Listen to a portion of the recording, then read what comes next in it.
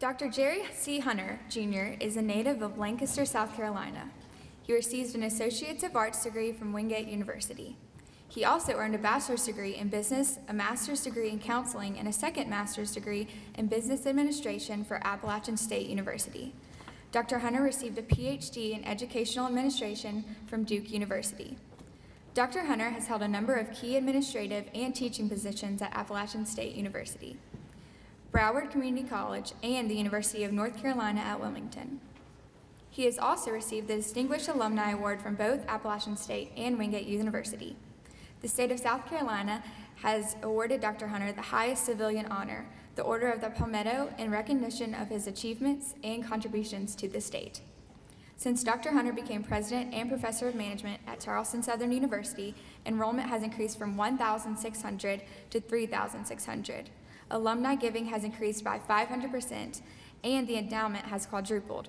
Several new undergraduate and graduate academic programs and campus facilities have been also added during his tenure. Dr. Hunter is a nationally known leader and a keynote speaker in higher education. His passion is encouraging students to find God's will for their lives and setting goals to reach their full potential. Dr. Hunter is married to Sissy Hunter from Lancaster, South Carolina. They have 2 grown children in the medical profession and 4 grandchildren. Please give a warm welcome to Dr. Hunter.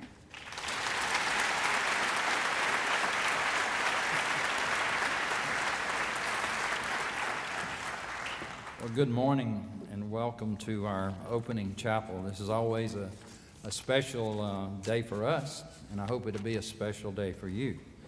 We have a lot of exciting things we're going to do in the next 3 hours, so just hang on. It will be fine.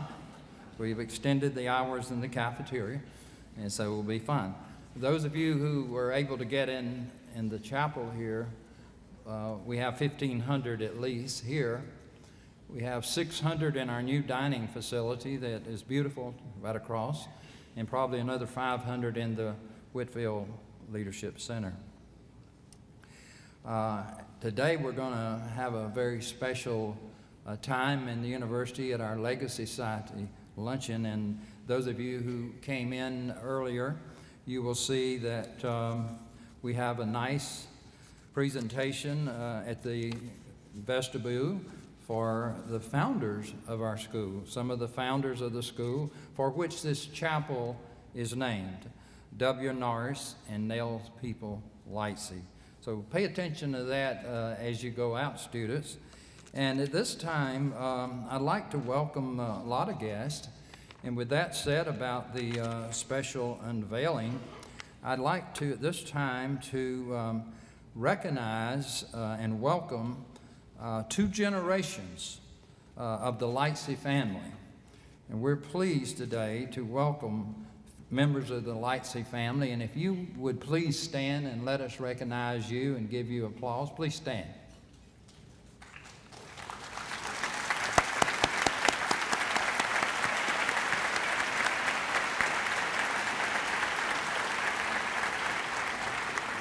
As the university has matured and matriculated into growth and maturity, some of the faculty here who have retired can remember when we didn't even have a chapel.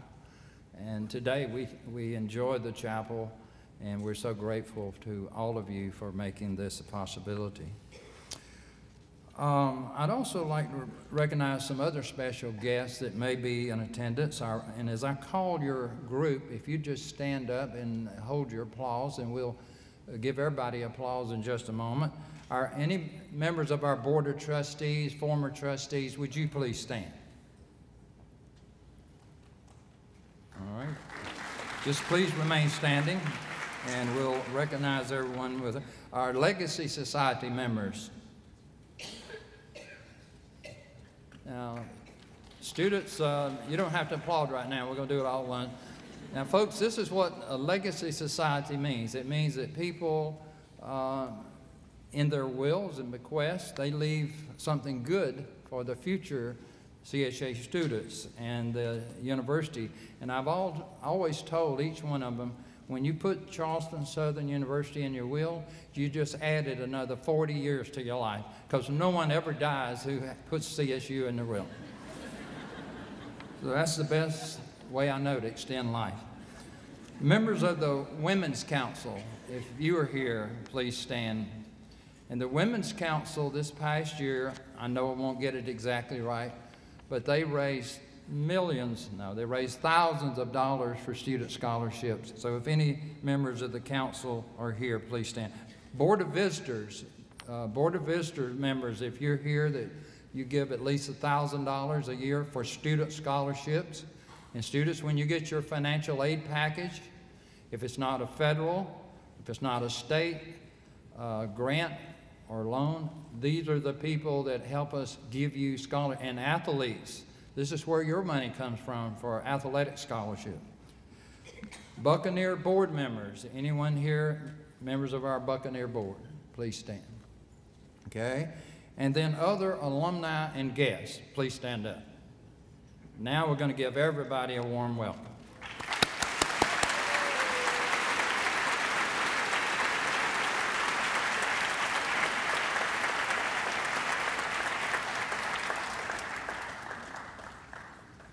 Campus security is a priority at Charleston Southern University. I know you're observing a lot of protection today, and that's intentional. One thing we want to ask you to do, staff, faculty, coaches, and students, be sure to sign up for the book alert system. And you will receive alerts when something is going on, and if you will need information, we try to keep you aware. And the second thing is that we all need to do we need to be vigilant. If you hear something at any time, any place, or you see something that looks unusual, call this number and we will take charge and investigate it. So we're living in a world where we need to be very, very secure, and we're trying to help you be secure. We're proud to say that we have another record enrollment this year of 3,653 students. Let's give that to the students.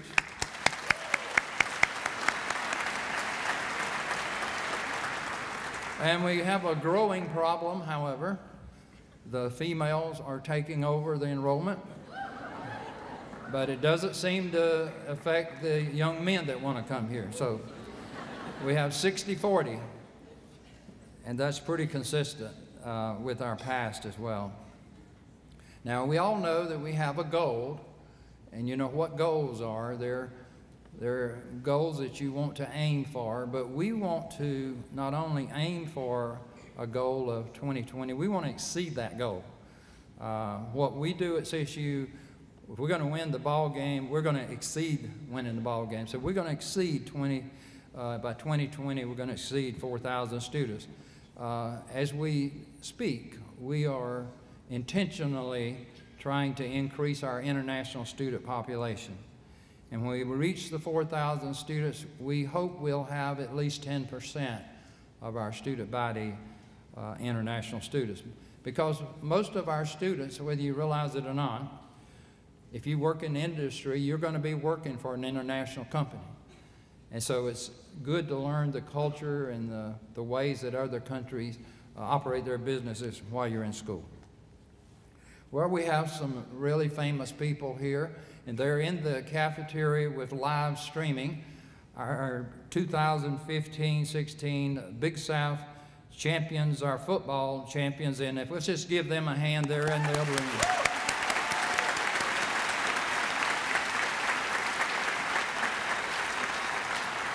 And I know most of you watched the game this weekend, and you know, we're better known as Georgia Southern, but you know, other than that, we all sent an email to Mac Brown, who I know. He used to be a football coach where I work, and I said, Mac, get a life. You know, there's Charleston Southern, and no, they're not wearing us out the first quarter. And he kept saying whether they're going to wear them out the second and the third. I said, Mac, we're in the overtime, and our guys are not worn out yet.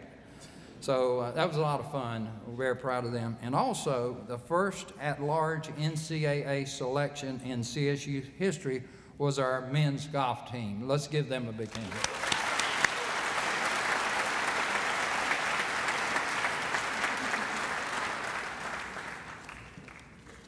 When I accepted the position of president of the Baptist College, when I came to work here, it was a joy. Many of the trustees were founding members of the university, and actually they were some of the original people who founded the university. And one of the things that Mrs. Lightsey asked me, she said, now, Dr. Hunter, that's the way she talked to me, she said, Dr. Hunter, I want you to promise me that whoever's heading this university, at every year at the beginning chapel, that they're going to share the gospel of Jesus Christ with everybody who will listen. I said, Miss Lightsey, you got my word on that. So that's why we make sure that everybody here hears the gospel very clearly from a layman's point of view, not from a theological point of view, from a layman's point of view. And that's what we're going to do today. We're going to have a good time with this.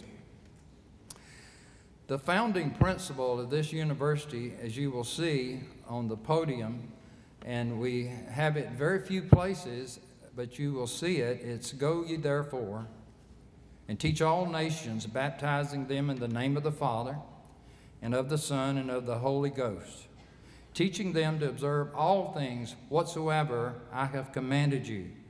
And lo, I am with you always, even until the end of the world. Matthew 28, 19, and 20. Now, since I have the Lightsey family here, I can't resist telling this story. We had just opened up the Lightsey Chapel, and we were trying to get some people to rent the chapel so we could make the bond payments, some of the bond payment.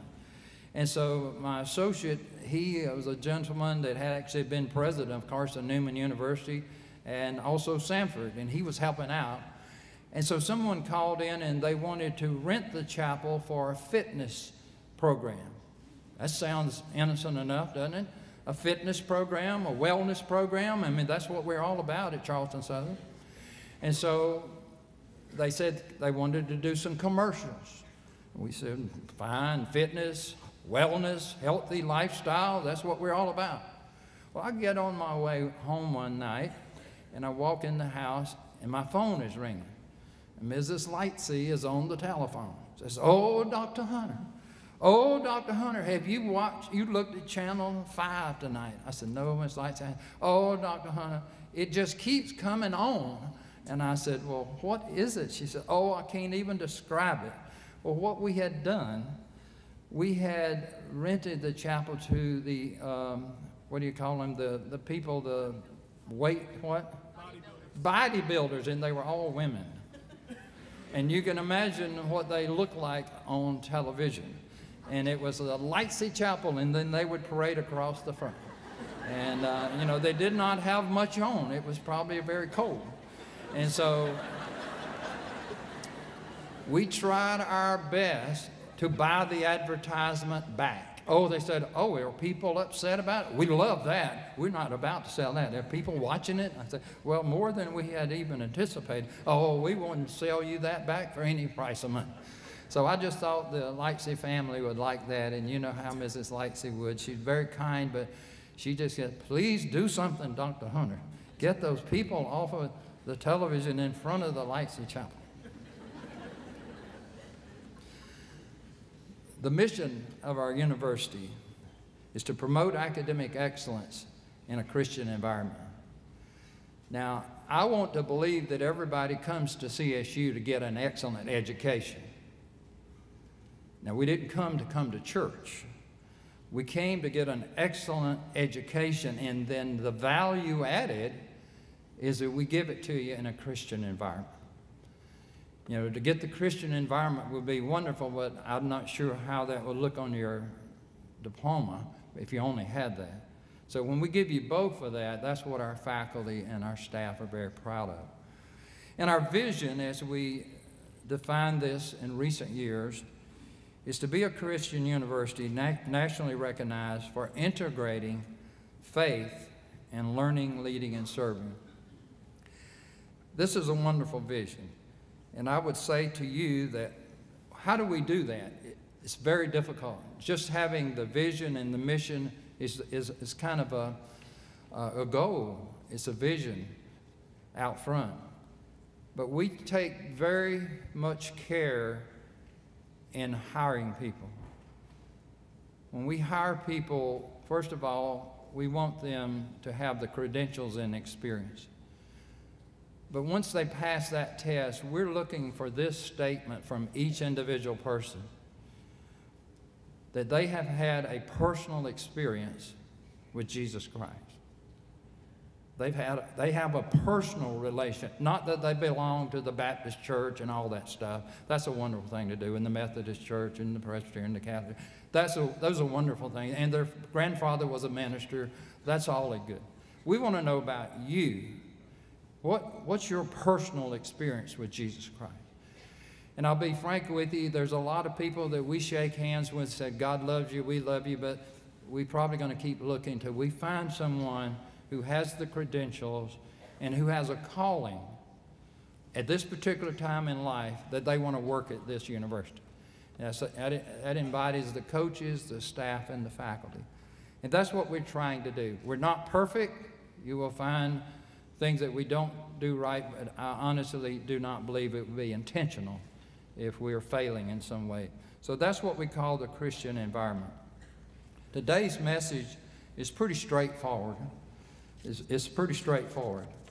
We're going to look at the Christian life today and see what it's all about. And those of you that may not be believers, and we welcome students at CSU of any faith, whether you're believers or not, we welcome you here because this is our mission field. And we want to share Christ's love with you. We want to share the gospel. So you're welcome here if you're not a believer. So today, believe it or not, you're going to hear the gospel. It's God's desire that all of us would have peace and purpose with Jesus Christ. In Romans 5:1, the Bible says we have peace with God through our Lord Jesus Christ. Now, those of you that have one of these little booklets, I'm going to ask you to do this, and this will be amazing, amazing discovery. If you'll put your name in it and put today's date in your little book and keep it from now on, and I'm always getting someone email me and say, I still have my little track. And so put your name in it, take it to your dorm room, put it wherever you keep your keepsakes, and hold on to it. You never know when you're going to meet a friend who is seeking the gospel of Jesus Christ. I carry mine in my car, I carry mine in my billfold sometimes, because you never know when there's somebody that's interested in hearing the gospel. So my message goes through the little book today, generally. John 3:16 says, for God so loved the world, he gave his one and only Son, that whosoever believes in him shall not perish, but has everlasting life. John 10:10, I have come that they may have life, and that they may have it more abundantly. Well, ladies and gentlemen, this is our faith. This is our Christian faith right here. And I'm often faced with people that I encounter in the business world, in the world, and they don't have any faith. And I said, well, you have to start somewhere, and we start with the Bible. And if you don't believe the Bible, it's going to be hard for you to have the Christian faith. So the Bible is God's inspired word. We believe it's infallible. It has different interpretations in terms of how you read it for yourself. But this is what God's desire is, that we all would have peace in our hearts and purpose in our lives. You think about a purpose, the word purpose. If you get on an elevator, it's got 57 floors, and you don't know where you're going, what button are you going to push? Well, you could get off on any one of those 57 floors, and you'd have no purpose for being on the elevator to start with.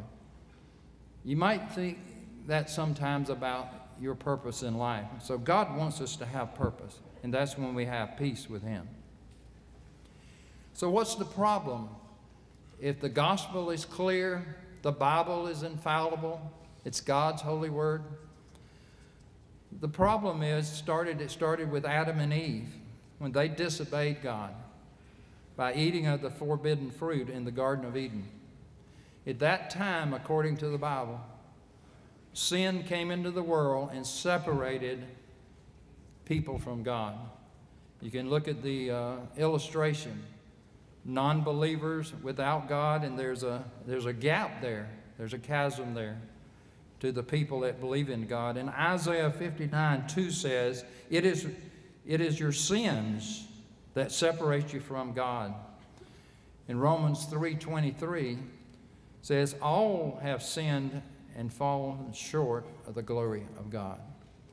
So we're all born in sin, but there's hope. God sends us a bridge, and that bridge is Jesus Christ, His Son. And according to John 14:6, Jesus said, I am the way, the truth, and the life. No one comes to the Father except through me. There's a lot of theories today, a lot of publications, a lot of writings that say there's all kinds of ways to go to God. But the Bible says the only way to God is through His Son, Jesus Christ. 1 Corinthians 15:3-4. Christ died for our sins, according to the Scriptures. He was buried, and He rose again the third day, according to the Scriptures. You see why it's important to get someone to believe the Bible? If you don't get someone to believe the Bible, then anything you read or anyone you talk to is going to be of an opinion. So this is what the Scripture says. Now notice the two sections here, the mountain one side and the other side, you have the non-believers. Well, that bridge, how we move over to the believing side, is by accepting Jesus Christ as our Lord and Savior. So God has a plan, just like I'm a business professor, I teach strategic planning. We talk about change, we talk about strategies. So God has a strategy. He has a plan for salvation. But you know, we have a choice, just like Adam and Eve had a choice. God can have a good plan, and the Bible gives us the way to salvation. But you see, we have a choice. We can reject the plan. We can reject God's offer, or we can accept it. Our prayer is that everyone who hears the gospel accepts the plan of salvation. So how do we do that? Hey, this is personal. This is corporate. This is anything about corporate. This is personal we're talking about. Personally, we have to admit we are a sinner. We have to turn from our sins and repent. We have to believe that Jesus Christ died for us on the cross. And then He rose again, and He's living today. Hey, that's our hope. When we have all these tragedies, we have all these threatening situations, whether it's health or job or school or anything we're facing, we've got hope because of our faith. And then we pray to invite Jesus Christ into our hearts to be our Lord and Savior. Now that's personal, you see. That hasn't got anything to do with my family was a good family and we all went to church every week and all that stuff. That's a good thing to do. But that has nothing to do with your personal salvation. So Romans 10:9 says, if you declare with your mouth Jesus is Lord and believe in your heart that God raised Him from the dead, what does the Bible say? Let's all say it. You will be saved. You know, that's about as simple as you can put it. There's a prayer that we all like to hear people pray. It doesn't have to be verbatim, but it goes like this. Some of you, if you are not believers this morning and you want to accept Christ, here's a prayer that you might want to consider. Dear Lord Jesus, I know I'm a sinner, and I ask for your forgiveness. I believe You died for my sins and rose from the dead. I turn from my sins, and I invite you to come into my heart and my life. I want to trust and follow you as my Lord and Savior. In Jesus' name, amen. Now here's what the Bible says in Romans 8:39. There's no power in the sky above or in the earth below. Indeed, nothing in all creation will ever be able to, let me underscore that, separate us from the love of God that is revealed in Christ Jesus our Lord. I mean, isn't that a wonderful faith? That God wants us to have peace. He wants us to have salvation. He wants us to be in eternity with Him. He gives us a plan. We can accept it or reject it. And then the Bible promises no matter what happens to us, we have security. We have hope. That's our faith, ladies and gentlemen and students. That's our faith. When you hear faith, that's what we're talking about. That's the Christian faith. It's not complicated. And we hope everyone has that. So once we accept Christ, we want to do these things. We want to study our Bible. We want to pray. We want to have fellowship with believers, and I would say non-believers. When I first came to work here, I went up on the mezzanine in the cafeteria, and every day I would observe there's a group of people sitting on the right and a group of people sitting on the left downstairs. And the group on the right always had their Bibles.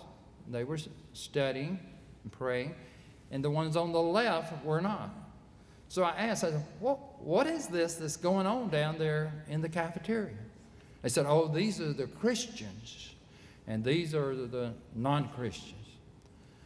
I said, well, if there's one thing I hope to do while I'm here at CSU, I want to see the people who are Christians sitting over there with the non-Christians. Because that's how we can share Christ. That's how you as students this past, well, the last few weeks, as I understand it, and I know the number's not right, but I'm going to make up a good number. I'm told that probably 75 students, because of our students and our faculty and our staff, 75 students have accepted Christ this year. How about that?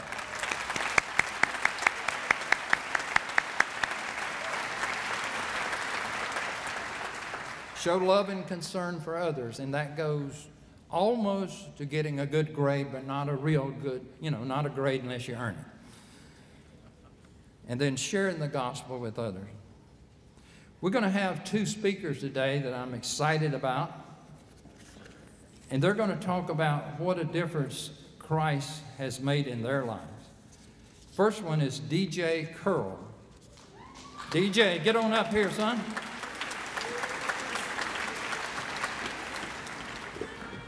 DJ is a senior, and of course he does have curly hair. He's a Christian studies major. He's a strong safety. Now don't let the size fool you. Just watch the defense on the football team, and he's a headhunter. He's going to catch the guy with the ball somehow or another. He's one of our outstanding Buccaneers. Let's give him a warm welcome.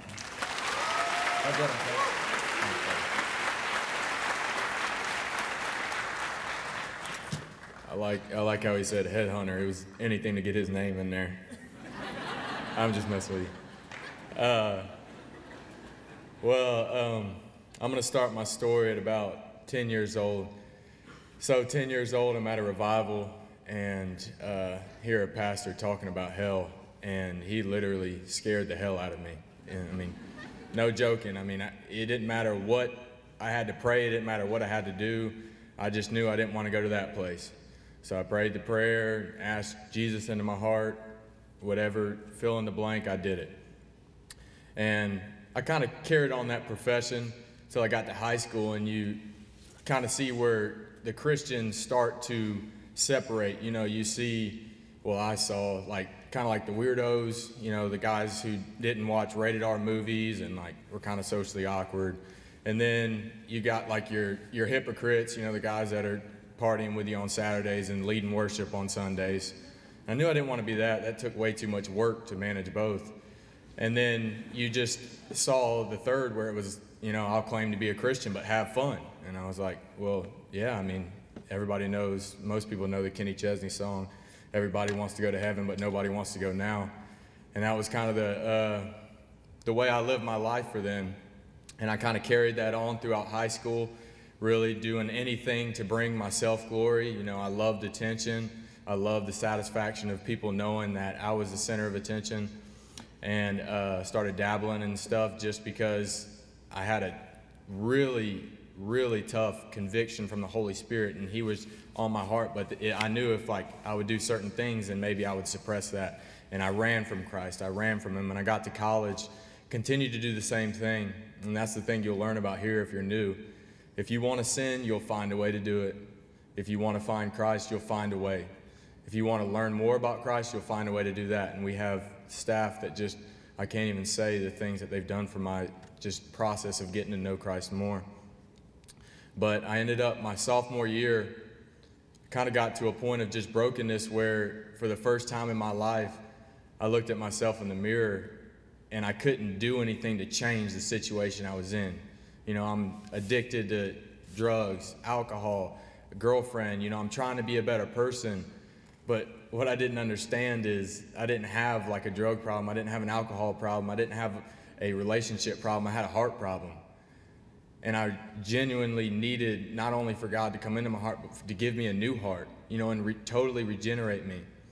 And that's why, like, now I look back and I see that initial 10-year-old profession, and that's why I'm not a big fan of scaring somebody into going to heaven, because I don't think heaven's a place where people go that don't want to go to hell.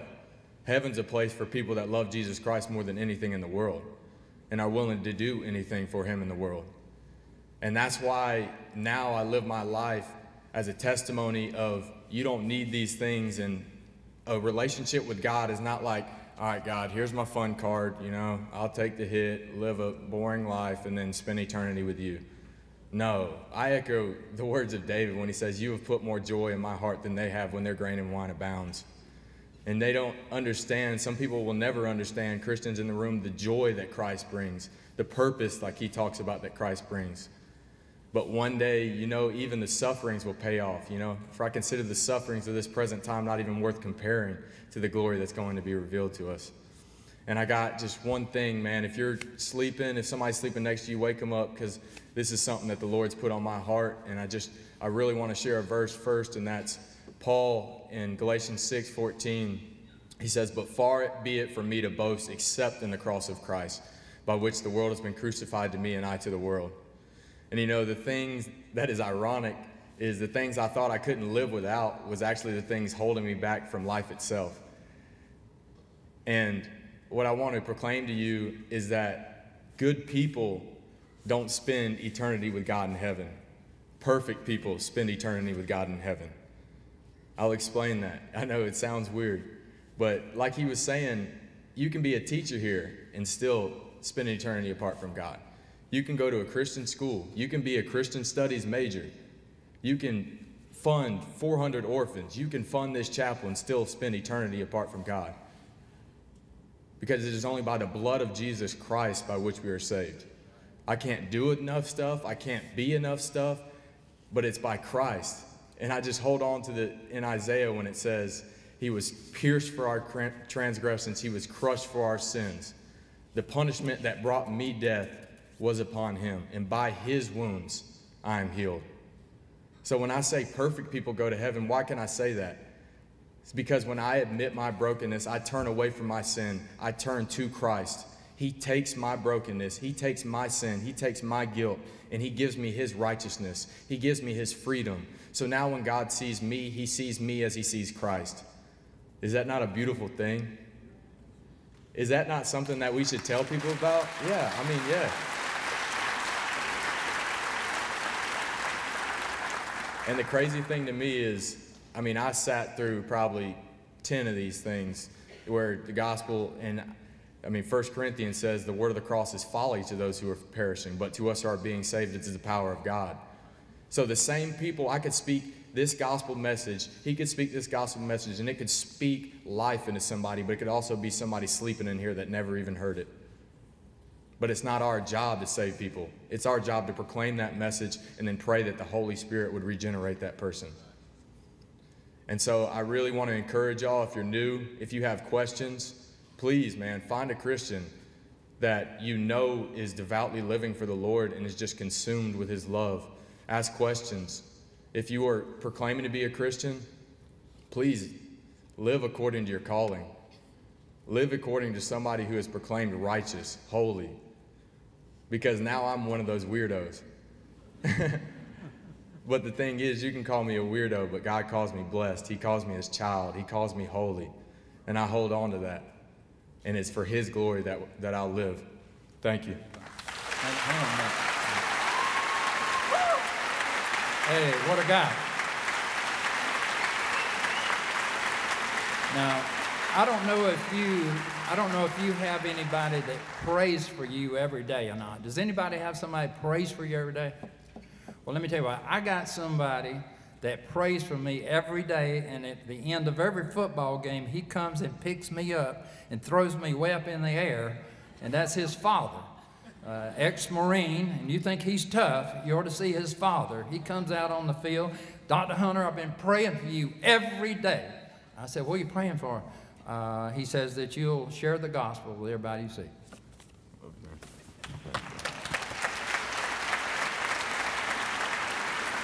Papa's proud of you, son.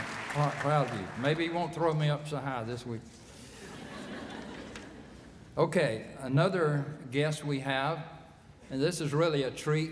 And what we're going to be experiencing here is how someone shares their faith in a public environment.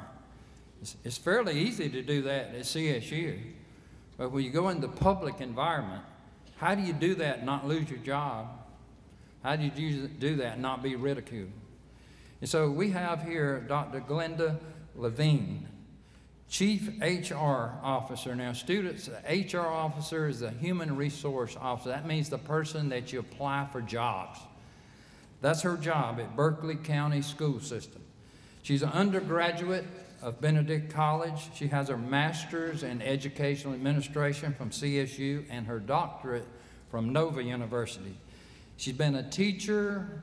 She's been assistant principal at Stratford High School, Big High School. She's been a principal at Hanahan High School, right over here. She's presently the Chief HR Officer for Berkeley County Schools. Come on up, Glenda.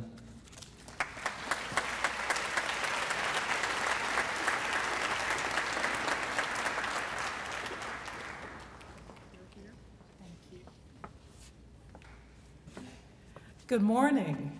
Good morning.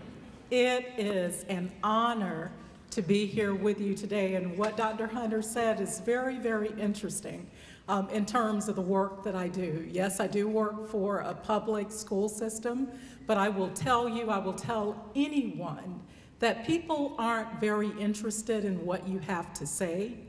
They are interested in seeing what you actually do, and whether what you do actually matches what you say.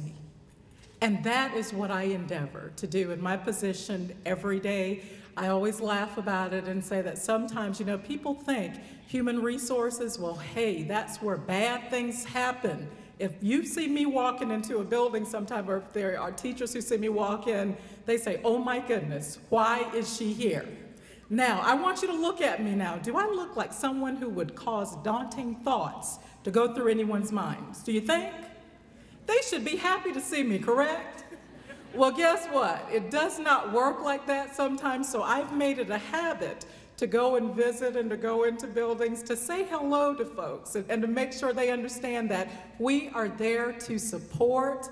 And I have a team, it's not just me, and that's very important also, that you know that I'm not the one person who does it, but we have so many who do it all. Well, integrating faith in learning, leading, and serving, first of all, giving honor to God, to President Hunter and Mrs. Hunter, to the administration, faculty, staff, alumni, visitors, friends, and to the CSU student body. It's an honor to be with you this morning to celebrate the start of a new school year with opening convocation. It's always an honor to be here at Charleston Southern University, where I had the privilege of working on my master's degree in education administration over 20 years ago. Today, I thank God for Dr. Don Clerico, Dr. Martha Watson, Dr. Patricia Bauer, who were my professors in the School of Education when I attended CSU. You are still fortunate to have wonderful professors in the School of Education, and also so many other departments here at CSU. I've enjoyed speaking with Dr. Melanie Murphy's classes over the years and several other classes in the School of Education. I've also enjoyed watching the growth that has taken place on campus and the achievement of awards, numerous national recognitions, the new schools of study and extensions of various academic areas, new facilities, building renovations, the community outreach that has been essential parts of CSU, opportunities to serve and study abroad, efforts to increase diversity, the growth of athletic programs, and I have to also add, that was an awesome game on Saturday evening, was it not?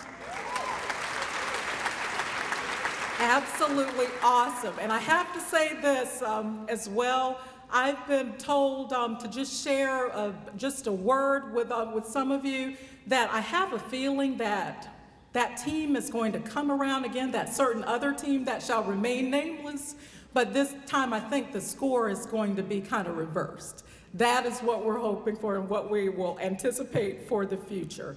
There are just so many things to be proud of at CSU, and from my perspective, it is clear that the successes experienced here are not coincidental.